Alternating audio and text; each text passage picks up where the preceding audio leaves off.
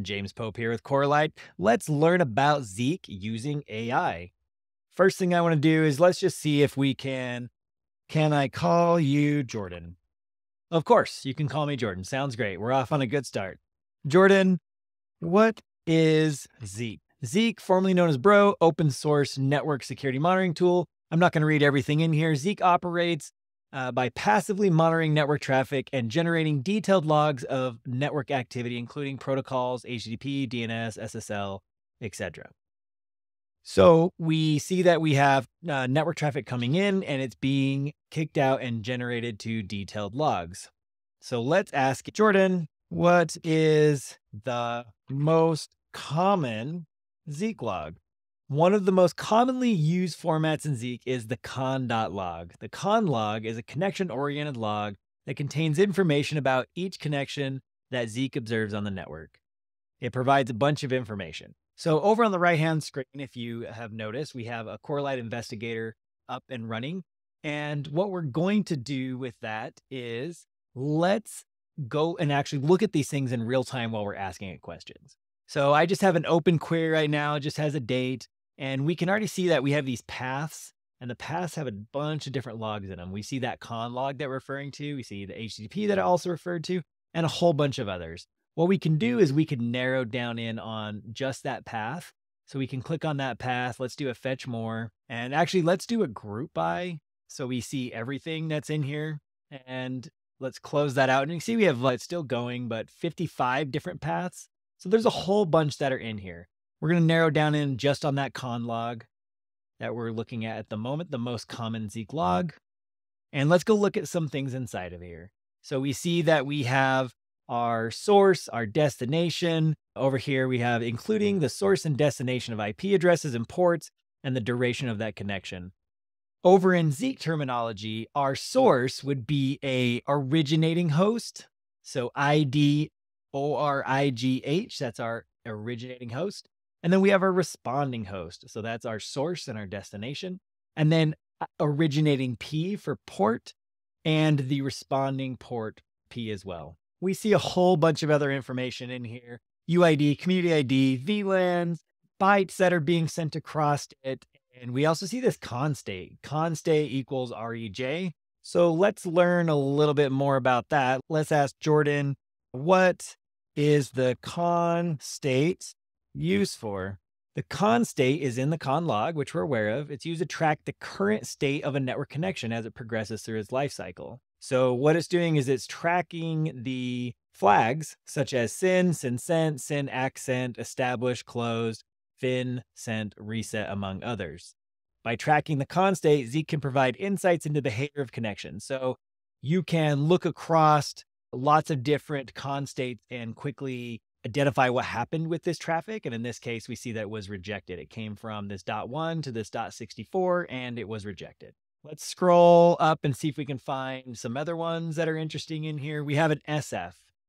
So SF would be, it starts with a SYN and ends with a FIN, an established stateful connection. One that we see a lot is an S0. So we could even just ask it like, what would an S0 be? So that says we have a connection attempted but was unsuccessful and not completed. So it wasn't rejected, it was just not completed due to a timeout. When a client initiates a connection to a server, it sends a SYN packet to the server and waits for a response. If it never receives a response, then it times out. So something where a SYN is going across and there is no response to it, that would be a S0 connection. All right, so let's pivot over. We see these UIDs and everything that is over here in our SIM. So let's ask it about what is the UID? What is the UID used for? All right, in Zeek, the UID is a unique identifier field that's assigned to each connection, and it's a string value. The UID remains constant during the state of the connection. It allows you to take that UID and you can correlate events across multiple different connections and logs. So perfect. In this scenario, we see our path con and we see a UID. What we can do for any one of these is we can take that UID and we can go search on it. We can remove our path con, or we could just do that as a path star. to look at all of them. And we can see if there's any other logs associated with that connection. That original path con that we found that might have been interesting, that we wanted to know more things about. We went and looked up that UID and said, go show me everything else associated with it. And we also see a DNS connection. So we can narrow in on that DNS connection and we can look at what's inside of that. So the UID allows us to stitch multiple logs together. Back to this con log for a second. We see this community ID, but I don't have enough information about that. So let's ask it about that. Actually, it didn't even bring it up. So let's call it out on that. Isn't there a community ID in the con log? It says, yeah, correct. There is a community ID in the con log. The community ID is an algorithm that was developed that it's a hash-based algorithm that allows you to take essentially the source, the dest, the ports, and it creates a hash of them. So we could even ask it further. We could even ask it, how is a community ID calculated if we wanted to know more about that? If that community ID lets us take our 5-tuple, our source, our dest, and our ports and create a hash off them, what's the value of that?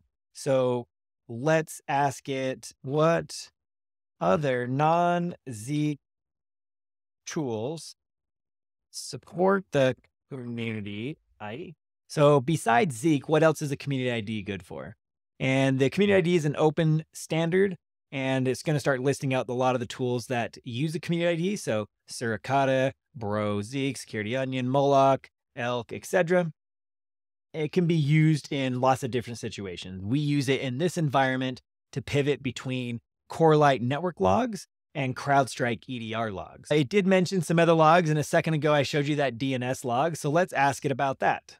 What type of information is in the DNS log? In Zeek, the DNS log captures information about the domain name system, and it includes things like timestamp, query ID, response time. Really, the big things that you're going to want out of DNS is what that query was and what the response was. So let's go take a look here on the right. We happen to have one here. So let's click on DNS. So right here, our query is looking for eastuscloudapp.azure.com. But if we wanted to look at more things, we could just even do a path equals DNS. We can go look at all of our DNS. And in any one of these scenarios, we could go down and look at any of the answers and questions that were asked. So let's narrow in on this one just randomly. And let's click on one of them. We see we have a query. We're looking up who is play.google API. And we see that we have a lot of answers because that could have load balancing, could have round robin, could have lots of scenarios, but we have a lot of different answers to that request of where that belongs. All right, so I'm more of a security focused person. So let's take that a little bit further. Let's say, what type of security questions would the DNS log answer? All right, so we're spitting out our preamble. Are there any DNS queries responsive with malicious domain names? As we just saw, that we can look up what a FQDN replies to. That could be useful, especially if we're going back and retroactively looking, did anybody ever hit this domain? We could go back and look. Looks like another example here would be responses that indicate exfiltration. Other things could be DGAs. There's a lot of other answers here as well. But let's move on. It also talked about an HTTP log. So let's ask it, what type of information is in the HTTP log? And while it's answering that, I'm going to change my path over here to HTTP. And let's just pull open one and look at it. So inside of here, we have all the header information that exists. We have our originating host, our responding host. We have our URIs. We have what version. We have the user agent that was associated with it. We have our response port. If by chance they're doing something different than port 80, could be interesting. We have our method. In this case, it's a head. We have our response, our status code, which is a 204. If we were to just go on this left-hand side and look at all the potential things that are in our HTTP, there's a lot. Our methods, our hosts, any post bodies that might be associated with it, or potential encodings that are inside of those, request body lengths, And we also have the accept language. If you're looking at anything that's besides English, or you're looking at any foreign countries, you might have different accept languages that are inside of that. All right, so let's ask it the same question. Let's say, what type of security questions can you answer with the HTTP log? So same, we can see any malicious URLs or domains. If there's any type of data that's going out, any request to sensitive resources or data, it's going on. Really, the high level of HTTP is if it's all clear text, you are a malware author, whatever you put into any of these fields, you can shove anything in them. You can exfil data over them. You could have it do check-ins. You could have it do C2. As long as a server on the other side is expecting it, you can put other things in here. So it's always good to go look for abnormal things. If you had a user agent there that was just said ghost or something like that would be of interest. A user agent that equals security researchers' names or other tools that exist on GitHub. If you saw a bunch of just status codes that were 400, but the bytes are changing, could be interesting as well. Let's ask Jordan about files. What about files in Zeek? What log or logs would we have record of files? And aptly named, we have the files.log. So let's change our path from HTTP to files. And we see that there's a bunch of traffic in here and some things that are inside of there. It'll also tell us our source, our des. It'll tell us the protocol that it came across, if it was HTTP or SMB. It'll tell us the file path, file name. It'll have a hash for it if we wanted to look that up in our favorite tip or virus total. And let's just go down this left-hand side of a few things that are in here that might be interesting. Again, the hash type, we have our MD5 hashes. We have our MIME types. We have this FUID, which I will ask Jordan about here in just a second. We also have a SHA-1, a SHA-256. We have the host that it's coming from, being sent to, transmitting hosts, and our receiving hosts. So that one's slightly different than the originating host. In files, it is a TX host and an RX host. So let's ask it about what is the FUID used for. The file unique ID is an identifier that is used in the files log, just like the UID that allows us to go to multiple logs. The FUID allows us to also go across multiple logs where that file exists. So anywhere where that file exists, we can take that FUID, we can do a must equal match, and then we can change this path to path equals star, and we can see all the other places that that FUID was a part of. In this case, it was just in the files log, but if it was in lots of different logs, you would also see it in HTTP and etc. Earlier, it mentioned SSL a few times, so let's ask about that. The SSL log, does that include TLS? Yes, the SSL log in Zeek includes SSL and also TLS. The SSL, so even for encrypted in traffic, we have a lot of information around the certificate, so we can go and look at that. Let's go pivot over here and let's look at SSL. And let's go see some of the information we can see even about encrypted traffic. So we can see things about the chain. We can see things about JA3, JA3S. This would be a hashing out around the cipher and suite that wraps it up into the client side, JA3, and the server side, JA3S. We have server names. We have SNI match certs. We have validation status. We have protocols. As I mentioned, all the ciphers as well. Those are all included in there. It didn't mention, but I want to ask it, what is the difference between the SSL log and the X509 log? And while it's doing that, let's pivot over here and type in X509. You can see we have this path X509, and we can see some additional fields in here. We still have things like curve, but we also have a bunch of additional information. We have certificate validation, start date, end date, serial numbers, subjects. There's a whole bunch of additional information around the certificate that is included in the X509 log. Something that's also really powerful that I like with ChatGPT is you could say, I am sending Zeek data into log scale, which is what we're using over here on the right, Corelight Investigator.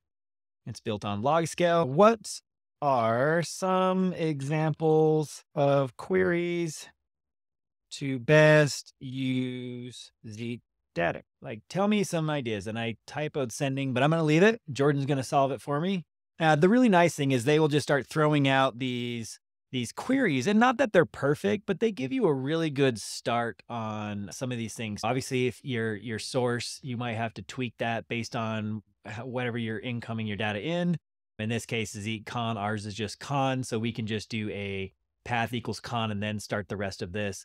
But in any one of these things, you can just take it, and it has really good like examples and queries of each one of these things. And so I find that really useful to give you ideas on queries, and especially if you are getting used to like a brand new SIM, maybe you've never used LogScale or you've never used Splunk or Elastic or whatever that might be. These are really good starting points to just start looking. And if you have a question like, why would this matter? Why would somebody want to do this? And of course, it's really good at telling us a bunch of the reasons why. All right, that wraps up our intro to Zeek logs using AI. Hopefully that empowered you with a little more knowledge about Zeek, use case of how you can use that to go and look for that data in your environment, and maybe some things you would go look for, and also empower you that after you finish this, you can go try things. And if you have some questions, this was the free ChatGPT. This is not even a paid version.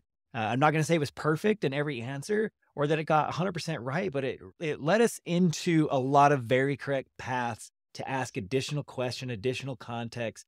And we were probably in the 90-ish% right. And I just had to suss out a few more pieces of value and fields from it. But with that, go forth and Zeek.